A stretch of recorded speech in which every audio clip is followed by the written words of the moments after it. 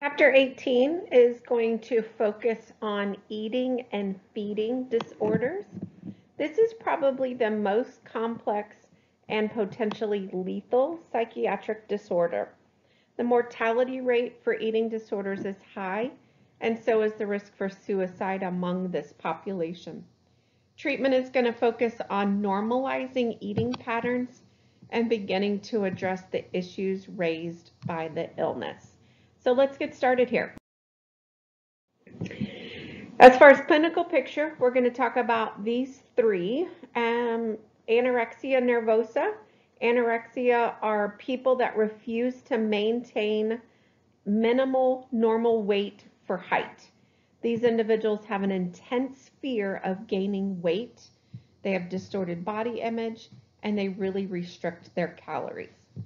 Bulimia are individuals that engage in repeated episodes of eating large quantities of food over a short period of time, called binge eating, followed by an inappropriate compensatory to get rid of the excessive calories. These behaviors may be self-induced vomiting, misuse of laxatives, diuretics, fasting, or excessive exercise. Self-image is largely influenced by body image. And then binge eating are individuals that engage in repeated episodes of eating large quantities of food over a short period of time, but they don't follow up with the inappropriate behaviors and inevitably become obese. These episodes induce guilt, depression, embarrassment, or disgust. So let's talk about each of these individually. So the first one we're going to talk about is anorexia nervosa. Individuals have, again, that intense fear of gaining weight. There is a misperception that individuals with anorexia refuse to eat despite being hungry. However, evidence shows us that they experience significant differences in sensation of taste, appetite, and satiety. These unique unpleasant sensations help to perpetuate the disorder, leading to restriction and sometimes purging. In order for diagnosis of anorexia nervosa, individuals must meet the DSM-5 criteria, which include restricting energy intake to below requirements, significant loss of weight and malnutrition, intense fear of weight gain or persistent interference with weight gain, disturbance of body image, and self-evaluation linked to body weight or shape. As far as epidemiology, the estimated lifetime prevalence is about 0.5% that do not represent, is about 0.5%. That really does not represent the actual prevalence. Fewer than half seek help, and individuals tend to conceal their symptoms. It commonly begins during adolescence or in young adult. The median age of onset is about 18. It is more common among females than males, but regardless of gender, disordered eating is more common among athletes that participate in sports that emphasize aesthetic or leanness. So sports like running, gymnastics, wrestling, or figure skating have high incidences. There is also a higher incidence among individuals who identify as lesbian, gay, bisexual, transgender, or queer/questioning, our LGBTQ population. Some of the risk factors, biological factors. Researchers have found that genetic correlations between anorexia, major depressive disorder, anxiety disorders, OCD, and schizophrenia. They also found a correlation between anorexia and variations in glucose and lipid metabolism. The neurotransmitter tryptophan is essential to serotonin synthesis and is available only through diet. A normal diet boosts serotonin in the brain and regulates mood. Declines in dietary tryptophan may actually relieve symptoms of anxiety and dysphoria and provide reward for calorie restriction. The cycle of temporary relief sets up a positive feedback loop that reinforces the disordered eating. As far as cognitive factors, anorexia is an egosyntonic disorder. That means individuals value their disorder. Although they know their actions are potentially harmful, they believe that the benefits outweigh the harm. As far as environmental, anorexia is associated with cultures that value thinness. So characteristics of anorexia nervosa can include being preoccupied with food and the rituals of eating, along with voluntary refusal to eat. This typically starts most often in females from adolescent to young adult. We've kind of talked about that. The onset can be associated with stressful life events. Remember, they have a fear of obesity. They are terrified of gaining weight. They feel fat even when they're thin. Their perception is that they are severely overweight and sees the image reflected in the mirror. They have a loss of at least 25% of their original body weight. ATI states that the patients are less than 85% of their expected normal weight. That's the number I would probably remember. Refusal to maintain body weight, and with females, they will have some amenorrhea, so loss of their menstrual cycle. We also need to remember to self-assess. Nurses tend to believe that behaviors are self-imposed, where the patient views these behaviors as essential to their security and safety. I want you to think about what makes you feel safe, comfortable, and in control, and then imagine being asked to give it up. That's what we are asking our anorexias to do if we're not self-aware. As far as assessment guidelines, we want to look at the patient's perception of the problem or chief complaint. We want to perform a complete nursing assessment, including vital signs, review of system, looking at appearance. We want to gather a psychosocial history and screen for suicide or self-harm behaviors. We're going to assess nutritional and fluid intake, assess daily activities, and then review some labs testing, which might include electrolytes, glucose, thyroid function, CBC, EKG, CPK. Those would be some big ones. After a thorough assessment, prioritization is going to kick in, and it's going to include impaired nutritional status, maybe impaired cardiac output, electrolyte imbalance, disturbed body image, ineffective coping, low self-esteem, and even powerlessness. So as far as outcomes, those are going to be patient-centered. And again, we're just focusing on those prioritization and making those goals to be better. So improved nutritional intake, cardiac output, electrolyte balance and fluid balance, positive body image, effective coping, positive self-esteem. As nurses, we need to plan for refeeding syndrome. So refeeding syndrome are when nutrients are restored. Insulin stimulates glycogen, fat, and protein synthesis, which is a process that requires minerals such as phosphate and magnesium. In severely malnourished patients, a refeeding syndrome can occur. This is potentially lethal and can be a complication because of a result in fluid balance abnormalities, abnormal glucose metabolism, hypophosphatemia, hypomagnesemia, and hypokalemia. Thiamine deficiency can also occur. So what can we do? We need to reintroduce nutrients slowly to avoid this syndrome. We can consult with a dietitian to develop a reintroduction of nutrients so that they are given slowly during that initial treatment period. We can monitor blood electrolytes and administer fluid replacements. Treatment for anorexia may occur as inpatient, day treatment programs, or even outpatient environments. And we're going to make sure we're checking first for any suicidal ideation. That's our first plan of treatment always. Psychosocial interventions may occur, pharmacotherapy may occur, psychotherapy, nutrition, health teaching and promotion, and then safety and teamwork are all interventions that we can utilize. As far as treatment modalities, biological treatments include pharmacotherapy. Research really doesn't support the use of pharmacological agents to treat the core symptoms. Psychotropic medications can be utilized to treat associated symptoms or other co-occurring disorders. Some of these medications may be your SSRIs, anti-anxiety, second-generation antipsychotics, or even mood stabilizers.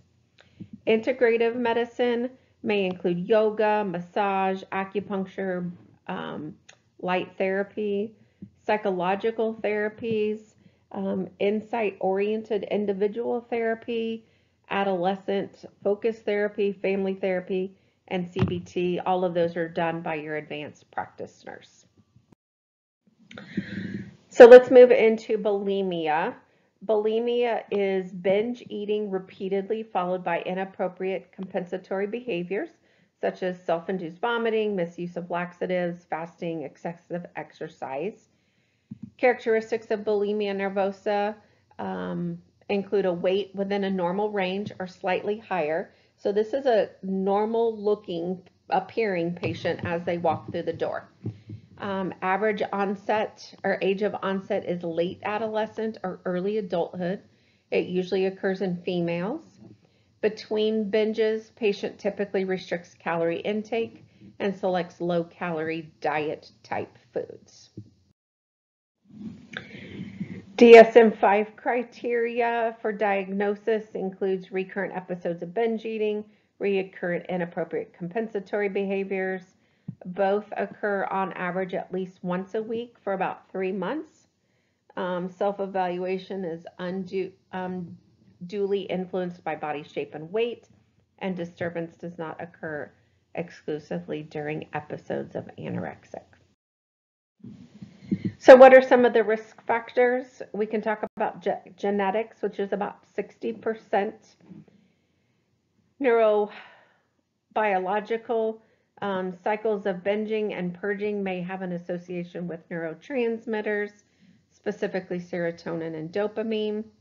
Cognitive factors can include attachment challenges, especially with parents with younger, especially with parents when younger, and with friends and relationships when older. Environmental factors, internalization of thin body increases risk for weight worries, which increases that risk for bulimia. So let's put the nursing process into play here. They appear well. They're at or near ideal body weight. As you continue to assess, further observations will reveal physical and emotional problems. Physical signs may include large parotid glands, dental erosion, maybe even some caries because of that induced vomiting. Emotional and relationship signs that occur may be impulsivity, compulsivity. They may be chaotic, non-nurturing, familial or social instability, or difficulty with interpersonal relationships. Remember, again, we have to be self-aware as nurses on how we're feeling about our patient. Remember, the patient is sensitive to the perceptions of others regarding this illness, and they may feel shame and total loss of control if we're not careful with our self-awareness. We must show empathy as nurses, acceptance, and non-judgment. As far as assessment guidelines, this is going to include patient's perception of the problem or chief complaint. Or again, we're going to perform a complete nursing assessment, including vital signs, system review, and appearance. We're going to gather that psychosocial history. We're going to assess our nutritional and fluid intake, assess daily activities, and review labs that might include electrolytes, glucose, thyroid function, CBC, and EKG. After our thorough assessment, we're going to prioritize this patient population. A lot of times their main concern is decreased cardiac output. due to their electrolyte and fluid imbalances. Other common priorities may be disturbed body image, ineffective coping, powerlessness, chronic self-esteem, and social isolation. Outcomes, again, should support those priorities. So we're going to balance our electrolytes. We're going to have adequate cardiac output. We're going to have better body image, effective coping, all of those things that are listed there on your slide. As we plan and intervene, we want to place our patients on inpatient units designed to treat eating disorders. These units are structured to interrupt that destructive cycle and normalize those eating habits. The patient will also begin therapy for any underlying causes. They will be evaluated and treat those comorbidities. Counseling will be established for therapeutic alliance with the nurse.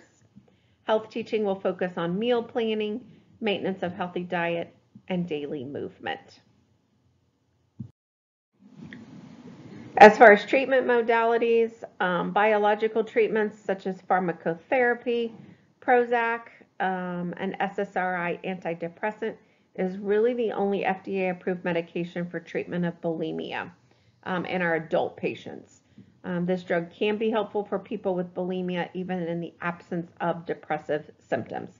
Normally we use that for depression. We can use it for bulimia even if they aren't depressed. Advanced practice interventions, CBT, we've talked quite a bit about. Again, that's being done by advanced practice registered nurse. They're just restructuring those faulty perceptions and helping individuals develop accepting attitudes towards themselves. All right, binge eating engages in episodes of excessive eating after significant distress. They don't use the compensatory behaviors. Most of these patients are normal weight to overweight to sometimes obese, really dependent on how often these episodes are repeated. The DSM-5 criteria for binge eating includes recurrent episodes of binge eating, eating in a discrete period of time, sense of lack of control, overeating during the episode, marked distress over binge eating, so they eat, and then they're distressed about all that eating they just did. Usually occurs at least one time a week for about 3 months and is not really associated with any other disorder. Episodes are associated with 3 or more of the following: eating more rapidly, eating until feeling uncomfortably full, eating large amounts of food when not feeling physically hungry, eating alone because of feeling embarrassed by how much you're eating, or maybe feeling disgusted with oneself, depressed, or very guilty afterward. So those are your DSM-5 criteria for diagnosis. As far as risk factors, genetics estimate about 41 to 57%, depending on the criteria that's used. Neurobiological factors include altered processing in that orbitofrontal cortex. Environmental factors, lots of social pressure to be thin. Those are usually typically influenced through media. It can trigger emotional eating. Social weight stigma, which is stereotyping or discriminating based on a person's body, is common in the U.S. and perpetuates the cycle of binging. Other factors might include history of trauma, particularly emotional neglect, or a history of food insecurity, which is the result of not having reliable access to sufficient quantity of nutritious and affordable food. So let's put our nursing process into start. So we're going to focus on assessment guidelines. So we're going to look at, again, our patient's perception of the problem. We're going to perform that complete nursing assessment with vital signs, system review, and appearance. We're going to gather psychosocial history, assess our nutritional pattern, assess the history of weight cycling, and then assess and collect any history of binge eating triggers, foods, and how frequently is it happening. After a thorough assessment and data collection, we're going to analyze it, and our priorities will include impaired high nutritional intake, more than body requirements will be the big one, disturbed body image, risk for difficulty with coping, anxiety, powerlessness, risk for social isolation. Based off of our goals that we're going to set are going to be based off of those priorities, and you can see those documented there. We're going to plan and implement. As far as planning, we're going to plan a balanced intake and healthy movement. Nurses must be aware of the verbiage that they use. Avoid judgment language. Remember, binge eating is not about the food, but about coping with the emotion. Help patients track what events triggered the episode. Help patients explore community activities or groups.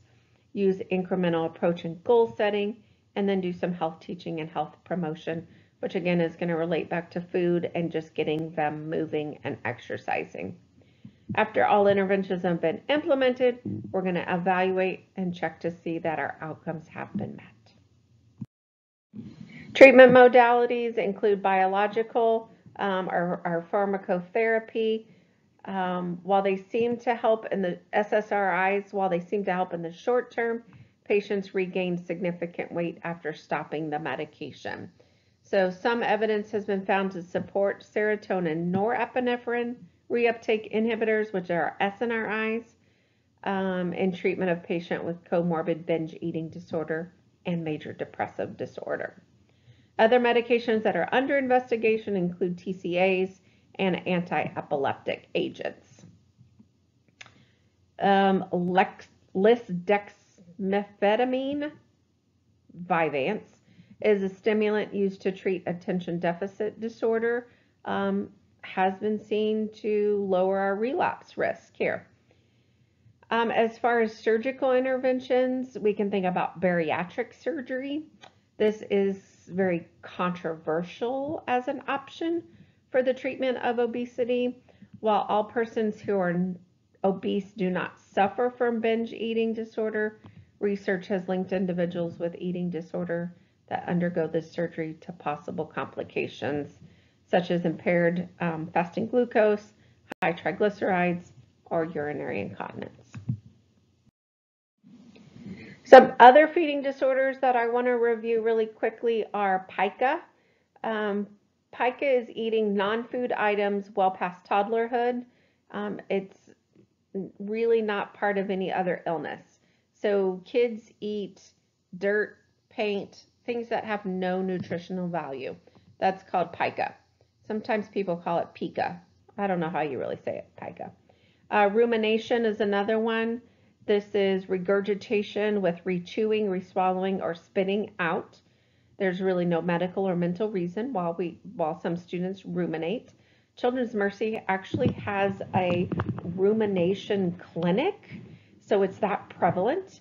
So it's basically they eat and then undigested food returns back to the mouth. They either rechew it and reswallow it, or they spit it out. So it's just that ruminating over food. And then the last one here is avoidant or restrictive food intake. Usually starts in childhood. About 40% of our picky eaters usually resolve on their own. Most of these patients have a low BMI, but they really don't have a distorted body image. They really just have a true lack of interest in eating. So it's avoiding and restricting because they just aren't interested in eating. And that concludes chapter 18 on our feeding and eating disorders. If you have any questions, you can shoot me an email or we will chat about it in class. Thanks, guys.